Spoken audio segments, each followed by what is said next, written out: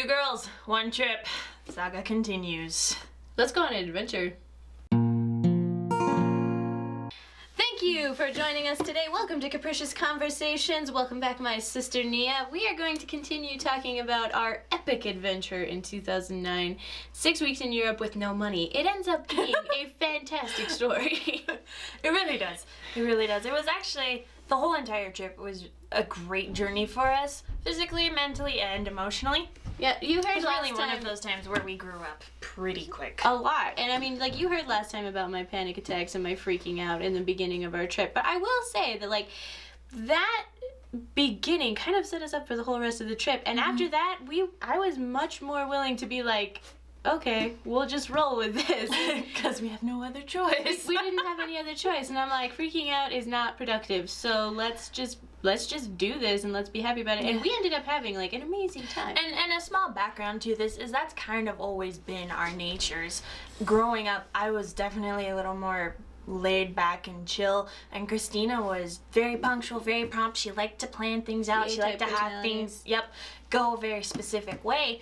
And this whole trip was not that at all. And I think honestly, this whole trip really kind of, I don't know if it changed my personality, but it definitely softened it, because now I'm like, whatever, I'm willing to roll with stuff. And like, I am so much less uptight. Like, I'm not uptight about hardly anything. You're way more chill since this trip. I'm seriously a lot more chill, and like, I can see that in myself, because it's like, it's kind of embarrassing to think back on stuff like that and be like, wow, I was a basket case. But you know what? It helped shape me. And so like, these trips that you go on will definitely do that. You will not come back the same person. Totally. And in a lot of cases, that is a good thing. If you let that happen to you, though, I mean, you have to be open. You have to reach a point where you're like, okay, what am I gonna learn? How am I gonna go forward from here? You do have to, because I went on a trip later when I went back to Italy, when I did finally speak Italian. But I went back and I was like, you know what, we're gonna sleep in the airport, and I'm totally cool with that. And I was like, I was completely not bothered about sleeping in train stations and in airports. And I was just like, whatever. And she was like, we don't know if this is gonna happen or if this is gonna happen. And I was like, her traveling companion. Yeah, the traveling companion was not my sister. It was this other lady that I went to college with. And she was like, well, we don't know if this is going to happen or this is going to happen. And I was like, yeah, we don't know, so we might as well just chill and enjoy ourselves. Anyway, so where we left off, we had just made it to Germany and were welcomed in by our wonderful friends, Bernd and Heike.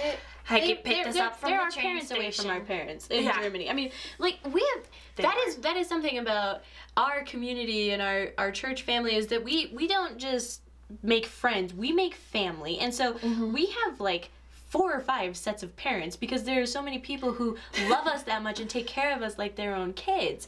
So Bernd and Heike were our mom and dad in Germany. Yeah, and they even said that to us. They said, just call us Mama and Papa. So anyway, we arrive, Heike picks us up.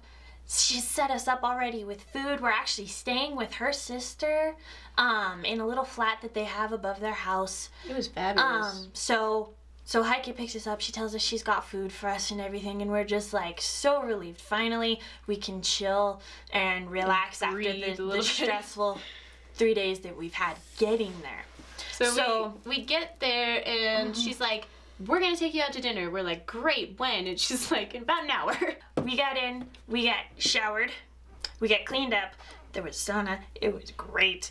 We didn't actually meet the people whose house we were staying at for 2 days after we were there. But anyway, so it comes time for us to get picked up for dinner, and it's not Bernd and Heike, actually, it's their daughter, Franzi, who is one of our dear friends. She's just one of, I mean, as much as Bernd and Heike were our German mom and dad, she was our German sister. She still is, and she's awesome. So wonderful, and we had such a great time. And she came with some of her friends, and we ended up going out to this Indian restaurant, which I will say, like, good. In Germany, they kind of have this rule that you can't open an ethnic restaurant unless you are that ethnicity. So you get the most fantastic, authentic food. Like, if you go out cuisine, for Indian, you're getting it. If you were gonna go out for Mexican in Germany, it wouldn't be like Taco Bell. It would be like legit Mexican, although I don't recall seeing a Mexican restaurant in that's my best round example. Anyway. Relatable. The Chinese food is actual Chinese food. It's not China Panda or whatever. True. But so we go out to this Indian restaurant, which is like the most amazing Indian food I've ever had in my life. And I don't know why I never thought about this until we got there, but I just like assumed that anybody speaking any other language would have that accent, and such is not the case. Such is not the case. People still preserve their accents, like, because I always knew that, like, you know, people coming from other countries to here would preserve their accent. But I did not speak English. I did not make that connection to speaking any other language until we got there, and I was like, oh, of course, why wouldn't they? Like, that makes total sense now, but at the time it took me off guard a little bit. And we were kind of tired, so it was that much more hilarious. Kind of tired, when he greeted us and going on 4 days with no sleep, and we were anyway. So, fortunately, though, we weren't the only ones giggling, but. Our friends were giggling, but we ended up after dinner walking around Rosenheim, which awesome ice cream. Such a beautiful city, and I mean it was summertime, so it was warm, and it was these fun little cobblestone paths in this one area where there's like a little brook that was running through. And the Stadtmitte has, you know, the cathedral and all the they have a church with a bell that actually is a bell that goes off on the hour. And the town, like the it's gorgeous. Yeah. The seat of government was there, and so we're just walking around this gorgeous, like, fairy tale German city, having just such a wonderful time. And like the contrast between the first 3 days of our trip and that night was like night and day. It was like this is what it's supposed to be like. Although I will say, like, sometimes you have to go through those really rough times to appreciate those really nice times. And every trip, I'm going to throw a little bit of Doctor Who in here. Every life is a mixture of good and bad things, and the bad things don't the good things don't necessarily soften the bad things, but the bad things don't take away from the good things or make them unimportant. Exactly. Like, thank you, Doctor Who, for that life truth. It's so accurate. But it's so true. Like, once we got there, like, from the first really rough few days to that one perfect night in Rosenheim, we were just like, and we were with friends. We were with people who cared about us. Who made some new happy friends. to see us. Yeah, we made new friends. We still have to this day. And so we got to explore that, and we went back home and crashed. Got up for church the next morning at 7 and felt fantastic. Really did. So we're in Germany, or we're in Bavaria, because we actually went to Germany twice during this trip, but we were in Bavaria at this point, which Bavaria is astonishingly beautiful. It's so fantastic. It's awesome. And so, you know, after a few days, we decided to venture out. You know, everybody had to go back to work, of course, and so we decided to venture out ourselves. And our friends we were staying in a little town called Kolbermoor, where Heike's sister lived, and Bernd and Heike lived in a town called Bad Aibling, which you may have heard of. It's right near Bad Weilenbach, which I've talked about in an earlier video. But, so we were like, okay, we can get there, and the train was a little bit expensive, so we decided to walk. The sign going out of Kolbermoor said 4 kilometers to Bad Aibling. We're like, super, we can totes do that. But we were traveling by car, and when we were traveling in this car, we were still very tired.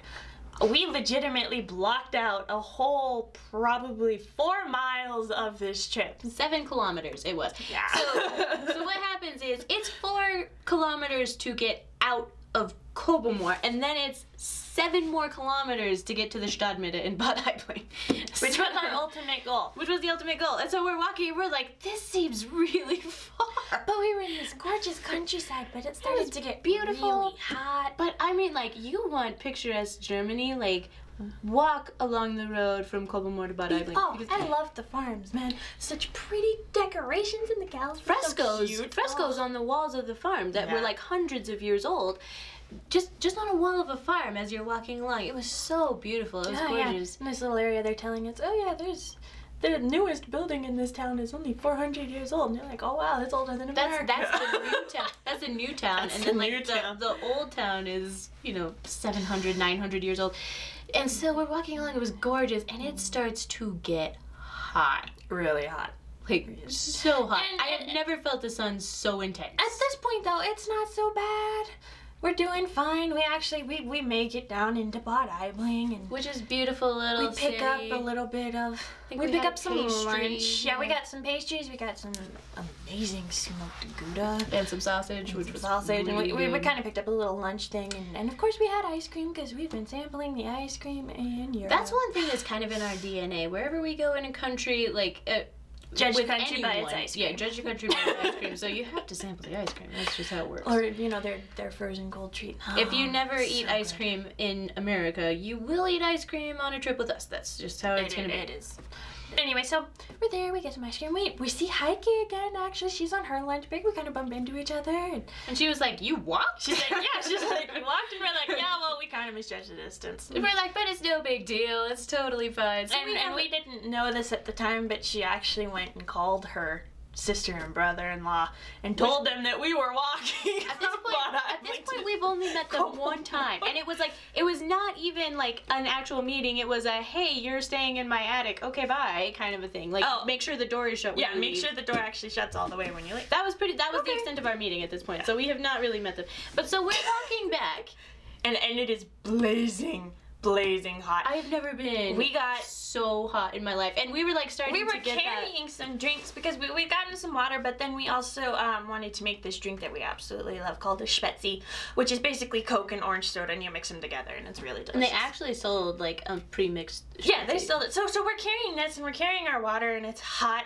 And at this point, like getting back, we're back in Colbamore, but we're not home yet. We have a ways to go before we get home, and so we're like going from like shade of a building and like resting, and like walking a little bit to a shade of a next building and resting, and we're just like we're starting to get a little delirious. But we are turning like lobster red. We're getting sunburned bad. We're Scottish girls, okay? We are true blue Scottish. Do you see the paleness in this video? Our skin tone is bare porcelain 1. I mean, we're not made for the sun. We're made for overcast we skies. can't even tan if we want to. Literally. So we are turning like lobster red, and we're getting delirious a little bit by this point. And so this guy pulls up in the car, and he rolls down the window, and he's like, "Do you guys want to ride home?" And at this point, honest to goodness, in my mind, I did not know who he was, but I was like, yeah. So we get in the car. And okay, preface. It wasn't just a guy. It was the brother-in-law that Heike called and actually told him to come find us. So to pick us up. It was the right and person. I saw him, and I knew who it was. I didn't know who it was, but I was just like, yeah, let's go, get in the car. And so we're in the car, and yeah, I can sort of like see the revelation hit her that she doesn't actually realize who this is yet, and she's just thinking, and then oh my god, we just got in a car with a stranger. And we pull up to the house, and I was like, oh, it's Michael. Yeah. Okay. Yeah. But I was like so willing. I was so delirious at that moment. Two things happened to her. She was willing to get in the car with a stranger. She realized she got in the car with a stranger. Then she realized it wasn't a stranger. It was actually a friend. So, like, again, the grace of God really protected us on this trip. So we get back home. Attention to, but we get back home, and we go to take a shower, and we realize that we are not just sunburned. I mean, we are like, I said lobster red, and I wasn't kidding. We might have even been redder than that. Like, it was painful. Glow in the dark. So they invite us down to dinner, and we have a lovely dinner with their family, but we walk downstairs, and they're like, I think you have been a little too long in the sun. And we're like, yeah. So thank you for liking, commenting, and subscribing. Thank you for sharing this video with all your friends. Let's go on an adventure.